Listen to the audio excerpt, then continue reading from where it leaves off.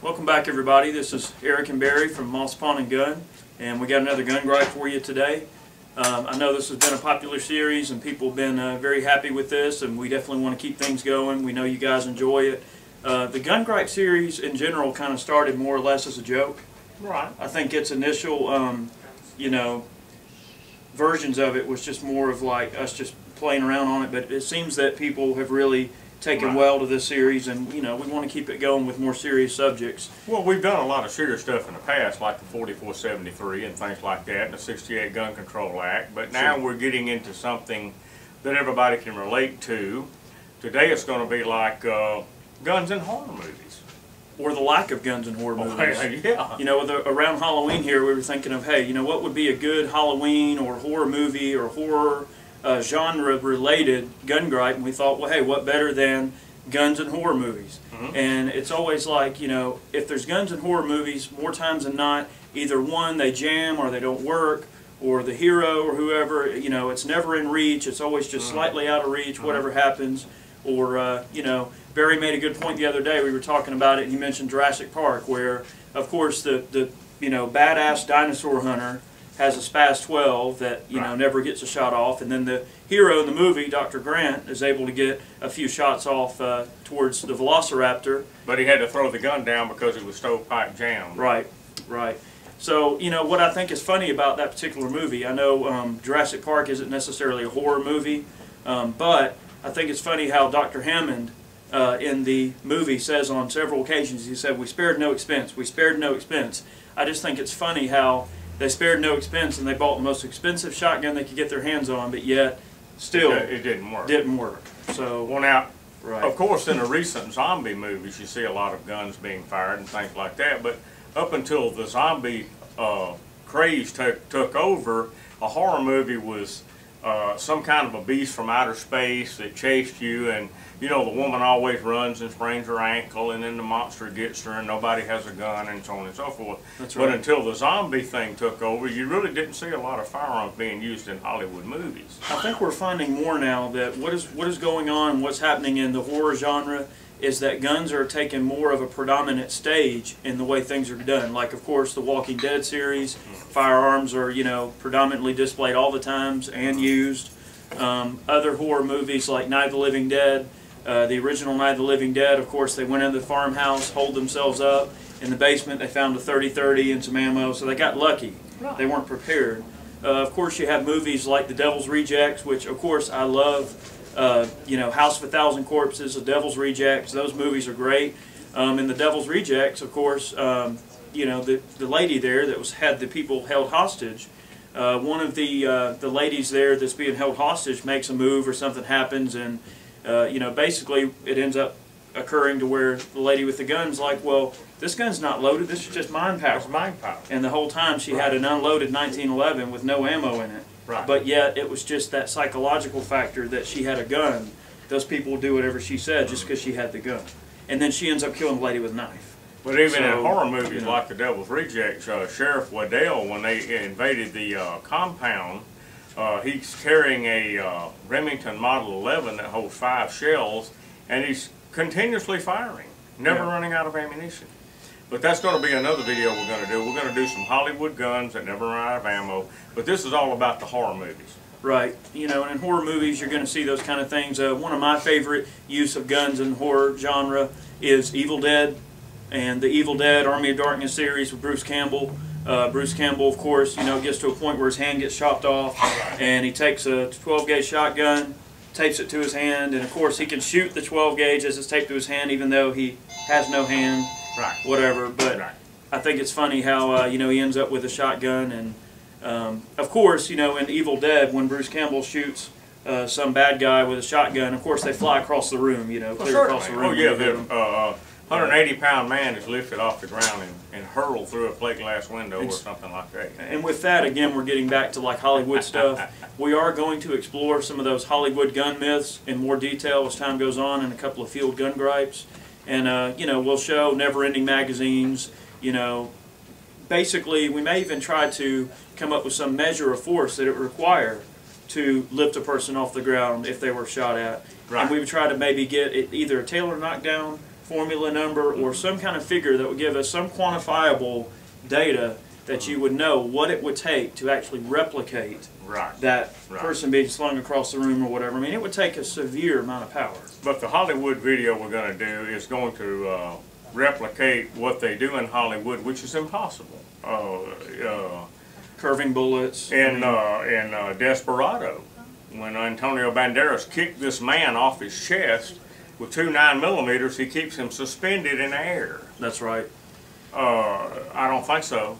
But that's what Hollywood does. And you would think that Hollywood would have advisors on the set that would tell them, look, this is impossible. We know, and there's various examples of that in different movies. I mean, like in Dirty Harry, of course, the round counts are pretty dang close. Right. Of course, there are a few instances where he fires 6 shots when the particular gun he had only held 5, right? A .44 Magnum? No, it was a Model 29 6-shot. Okay, it was a 6-shot.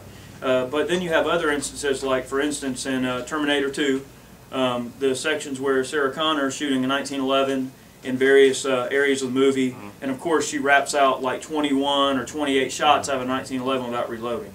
Now, granted, there are little things in that movie that if you pay close attention to, for instance, when Arnold shoots the guard in front of the science building, wherever the lab, you see him reach and take his extra 1911 magazine. Right. So at least they made some effort to look like, hey, they grabbed extra ammo, whatever. But of course, you don't really see them actually reload quite in the way that you would in a realistic situation.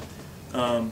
By the way, that 1911 in that movie is awesome. I did watch that movie last night actually, and watching you know, Sarah Connor in the movie shoot that 1911 is awesome. I mean, the fireballs it throws out are awesome. Of course, the fireballs that movie guns throw out are a little bit unrealistic, but nonetheless, they are awesome for the big screen. And I really love the fireballs in that movie. Of course, Arnold with the M79, the minigun. I mean, all that stuff is great for Hollywood. But of course, you know that the recoil impulse on a minigun would knock you over, you know, if you could shoot it. Well, you know? we can do two additional videos on Hollywood. We can do one, the never-ending magazine, the never-ending amount of ammunition, and we can do another one, Hollywood mistakes. Right. If you watch a movie and you're a gun aficionado, you can watch one scene and pick 5 or 6 mistakes that they make in the movie, and sometimes the gun even changes to a different brand. That's right. Of gun in the same scene. That's right, and you notice little things like that. For instance, back to Terminator 2,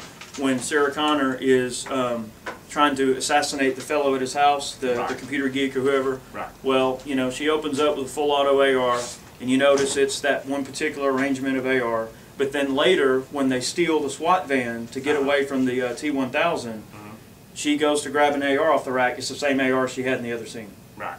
Right. So even though that AR was in the SWAT team's van and she didn't know it was there. There's a lot of setups in the movies. Right. It's the same rifle. Yeah. Is the but point. we can do one with a never-ending magazine. We can do one with the Hollywood fantasy guns, and we can do one with the mistakes. That's right. I could probably name 100 mistakes in a movie in movies right now for you. Oh yeah. But that's going to be in another video. We'll cover that in another video. Right. Getting back to horror movies, one of the things that always gets me with horror movies too is how it seems like there's always some knife-wielding maniac, you know, going crazy, trying to slice people apart or whatever. And where are the guns? I mean, sure, you know, like in, for instance, the movie Scream, where this guy, like, he's going around, like, killing everybody with knives and stupid things like that. You know, if that movie would have happened in Locust Grove, Georgia, it would be over in about 5 minutes, because somebody would pull a knife and walk in the door and there'd be some lady with a 10 gauge blow them away. But again, it's horror movies, and it is a genre where I think people do want to feel like they're able to kind of be a part of something that is dangerous and mysterious and outside of the normal realm, and I think that's why people appeal to horror movies. Well, they like to feel the adrenaline rush. They want to feel the rush of, you know, being chased or being in harm's way. Without any real danger to themselves. Correct. Correct. So that's what the horror movies are about. That's right. But the guns in the horror movies, like I said, until the zombie apocalypse thing came along, you really didn't see a lot of guns in horror movies. Well, yeah, I mean, I was watching the previews for next week's Walking Dead episode, and I noticed it looks like they're in a, you know, jail or prison, and they're trying to, I mean, I haven't really followed the show a whole heck of a lot, but I noticed in a lot of the scenes, they're getting a little bit more medieval and close contact. Instead of guns, I noticed in the scenes they had like hatchets and machetes, and they were, you know, knocking zombies over the head and knocking their heads off, and it looked really cool. So there are a lot of examples where I think they try to go towards the feeling that of what normal people would do. I mean, normal people, if you're in a dangerous situation, you have a means to defend yourself, whether it be with, you know, sharp objects, swords, knives, guns, whatever. You're going to do whatever it takes to survive. And I think just like the survival horror type genre that has been so successful in video games and things like that, I think is tending to kind of go around more to the movie and TV show genre, to where people are understanding that, you know, lots of people like guns, lots of people think that thing is, you know, the kind of stuff is cool, and they gravitate to it. Well, food for thought too, and this doesn't have anything to do with what we're talking about right now, but food for thought, there's always, when you're in your home or wherever you work or whatever, look around you. There's always something you can use as a weapon. It might be a chair. It might be the top off of a commode. That would make a hell of a weapon if somebody had you pinned in the bathroom or whatever coming through the door. That's right. You take the top off that commode and you bash them in the head with. There's always some weapon you can grab. Well, there's a lot of, you know, random places in your house that weapons and firearms and things like that can be that a lot of people don't even think to check. Right. One of my favorite is in Kill Bill, when, you know, basically the lady goes after the Hattori Hanzo sword, and there's another Hanzo sword that belonged to Bill that Bud had in the hall deal where I guess the broom closet where the umbrellas and stuff was. There was a Hanzo sword sticking there, and see, that's a great place to hide something like that in clear view. Because people would think something that valuable, $1 million sword, would be put away or hidden or in a vault, but you wouldn't expect it in the, you know, near the broom closet with the umbrellas, you know. But if there's anything in a house that can be used as a weapon, a mop handle, that's right, butcher knife, there's always a weapon somewhere near you that you can use to defend yourself with, and you have to get into that survival mentality. And it's so funny in horror movies how, what's the first thing they always reach for? They go to the kitchen, they grab the biggest knife they can find, and, you know, they're walking around with a knife like that's really going to help them. And, you know, it's always that the bad guys one up on them no matter what. He's either got a gun or whatever. I love the ones where the guy goes and grabs up a golf club or a fire poker. That's one of the major weapons in a horror movie. You grab your fire poker and walk around with it, you know. Yeah. But anyway, never a gun though. That's right. That's right. But anyway, we hope that this Gun Gripe was somewhat short and sweet and informative. I mean, it's kind of neat to see people's reactions to what we do, and that they enjoy the Gun Gripe series and what we do here. And we have tons of suggestions that you guys send in to us, and we appreciate that, and we do listen to them and watch them. So hopefully, as these roll on, we're going to get into some, you know, cooler subjects, and as time goes on, hopefully your subject to be covered. If it's something that you recommended we do, we definitely read those. And by the way, the series We Shoot Your Stuff is taking off great. We're getting stuff from everywhere. So we're going to be doing a lot of that in the future too. Yep, we've got several packages from people, several items. Some of the items are a little obscure. Of course, you'll see those as we blow them up each week. We do have several big projects in the works right now. I can't discuss anything about it, but once things roll down the line, I'll tell you more. But it's going to equate to some very large growth for the channel. It's going to equate to some very good business success on our end. You know, we should be selling more guns. We'll be getting more gunsmithing work. So as a whole, we have several things that we're going to be doing in the coming months that are going to equate to some really good growth for the YouTube channel, and ultimately better videos for you guys. Okay. Well, that sounds like a good ending for this week, and always remember to shake your ammo. Yeah, shake that ammo. Shake that ammo.